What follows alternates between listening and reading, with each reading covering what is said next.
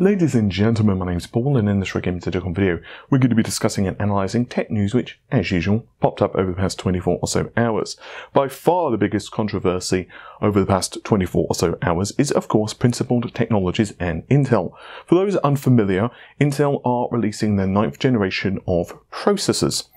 And before the CPUs were released, the company decided to commission another company, Principled Technologies, to perform a series of tests with the i9-9900K and pit that CPU against a myriad of other processors, including the Ryzen 7 2700X, various older generation Intel CPUs, and various Threadripper processors. The idea here was simple enough. Quite simply, put the processors against one another in a gaming setting and demonstrate that the i9-9900K was the best processor for gamers. Great. The problem with these results, though, that were released is that they stood at odds with what we knew against established processors. While users can't really argue with the results of the 9900K, because A, reviewers are under embargo, and B, the average user does not have a 9900K, we do know the performance results that you would expect of a Ryzen 7 processor or a Threadripper processor, for the sake of argument. And so, immediately when these results were discovered, people were like, but these results don't match up to what we know established as the baseline performance of a 2700X and a GTX 1080 Ti, which was essentially the hardware that they were using for the Ryzen system. So Intel were first to release a PR statement, and I'm going to read it out verbatim. We are deeply appreciative of the work of the reviewer community and expect that over the next coming weeks, additional testing will continue to show that the 9900K is the world's best gaming processor. Principled Technologies conducted the initial testing using the systems running in spec, configured to show the CPU performance, and has published the configurations used. Their data is consistent with what we've seen in our own labs, and we look forward to seeing the results of additional third-party testing in the coming weeks. So, according to Intel then, they are telling the world that they believe that independent reviewers, such as ourselves or other websites, will say that yes, the 9900K will put these results out consistently, and that's fine. In fact, I have no real issue with the performance results of the 9900K. They fall in line with what you would expect. After all, you have what is essentially an 8700K but with higher clock speed and more processor cores. It doesn't take a huge leap in imagination to therefore extrapolate that the 8700K is going to put these results and therefore the 9900K is going to have better results. We can kind of get behind that. But the problem was, once again, the other processors, the 2700X and so on. Unfortunately for Intel, Principled Technologies released their own press statement, and in their statement they admitted several major screw-ups with their results. The first one was with the 2700X utilizing game mode. Game mode is enabled in the software of AMD processors. The primary reason it exists is because of Threadripper.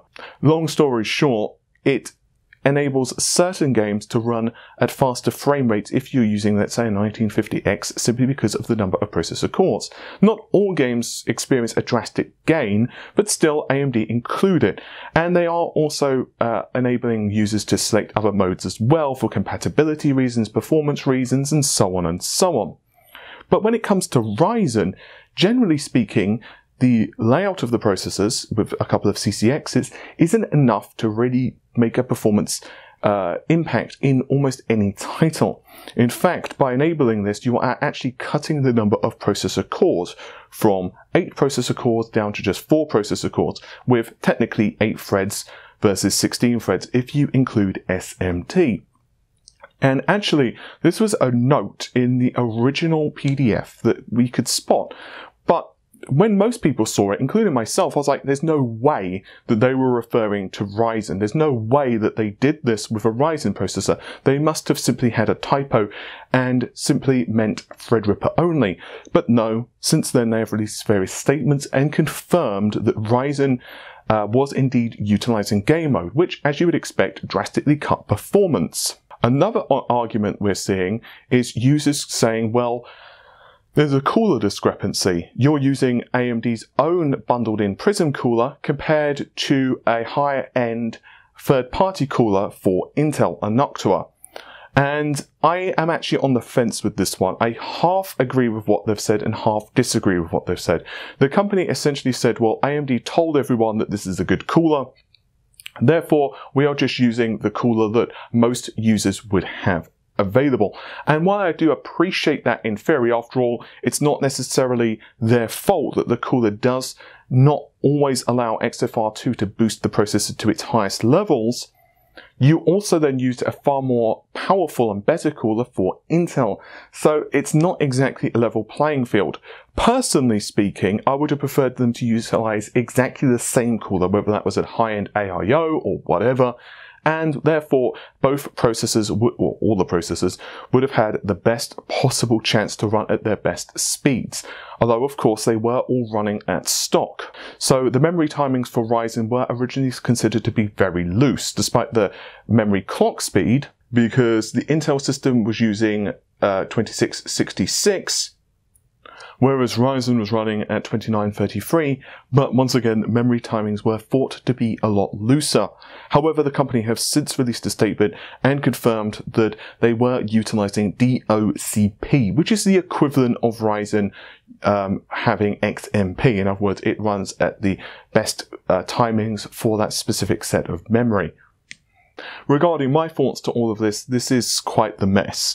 Both Intel and Principal Technologies have several major screw-ups. With Principal Technologies, it's not like they're a tiny company. They actually have a pretty good history working with major corporations, including, but not limited to, AMD themselves, which is kind of ironic. I do admire the fact that they did hold their hand up. Not that they had much choice at this point, although you could also argue that they had not much choice. It was basically that they had to admit that they screwed up the tests because the tests just did not make sense. Because, you know, you could just look at any reviewer or even run the test on your own system if you had a similar configured system and just say, well, hang on a minute, these results don't match up to real world testing. They're just clearly wrong. But Intel, they are forced to eat quite a lot of humble pie here for a couple of reasons. One, they released a statement giving their full confidence in Principal Technologies' results. And then hours later, Principal Technologies admitted a screw-up. So Intel should have better communicated with that company and said, well, hey, what were you doing? How did you test it? And so on. To Intel's credit, I do believe that the 9900K results are accurate. Although personally, I don't believe that this is the only screw-up Intel made here. Because the 9900K is supposed to represent a higher skew than the 8700K and the 8600K. In other words, the 9700K is supposed to be the replacement for the 8700K, and the 9900K is supposed to represent a higher product tier entirely. So the argument you could make is, well, why are you even comparing this processor? It would be better for Intel to have also included the 9700K as well. After all, you are essentially offering a product here, or comparing a product which is way more expensive than the Ryzen CPU available. That's not to say that I have any issues with Intel promoting this CPU as the ultimate gaming processor. But I also feel that this study should have included the 9700K as well, as I feel that for a lot of users who perhaps have, let's say, an 8600K and have been putting off buying an 8700K for some time because we've been hearing about these 9th generation rumors for some time, or perhaps you've got a 1700X or a 1600X and want to upgrade your processor, it's hard to justify the amount of cash Intel are charging for an 8-core 16-thread. So for those individuals, I think that the 9700K results would have been rather nice as well. Fortunately for Intel, the company have a good piece of news to go along with this, and that is the 9th generation of processors do actually have hardware mitigations to the security vulnerabilities that have been doing the rounds. You might have heard of Spectre and Meltdown. In fact, it's pretty much impossible not to have, and Intel have managed to patch at least a couple of these vulnerabilities, to get to it in just a second, in the hardware. Now this is great, not only because it means that you don't need to worry about the software patches, and it means that you're going to, in theory at least, not need to worry about downloading those before you're, immune to those vulnerabilities. But, of course, these software vulnerabilities But of course, these software patches also have a cumulative effect on performance, which in theory at least hardware mitigations won't have. So at least in theory, we're also going to see slight processor gains simply because of these hardware patches. Patches are only for the 9900K, the 9700K and 9600K.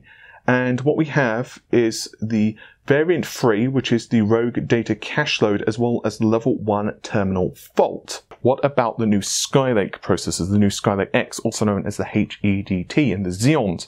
No, they do not have the hardware patches enabled because they're essentially the same silicon as before, but better binned and some other changes on chip, but they do not have the hardware patches. So that's just something to take into consideration.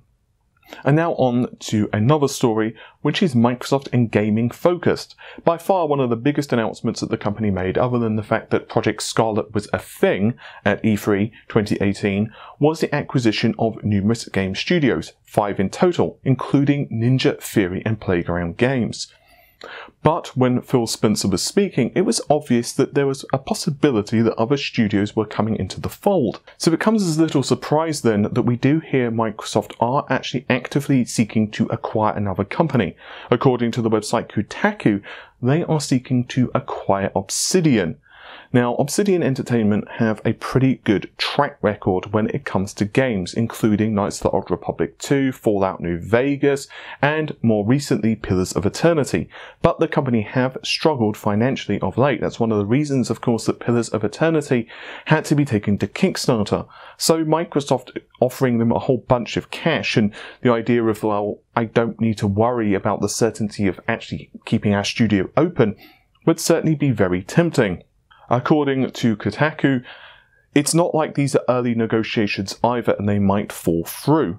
According to one source, it's around 90% complete in terms of the acquisition, and according to yet another source, it's not a matter of if they buy Obsidian, instead it's a matter of when the acquisition is finalized. It does demonstrate, therefore, that Microsoft are really doing everything they can to bolster their first-party lineup of developers as well as games.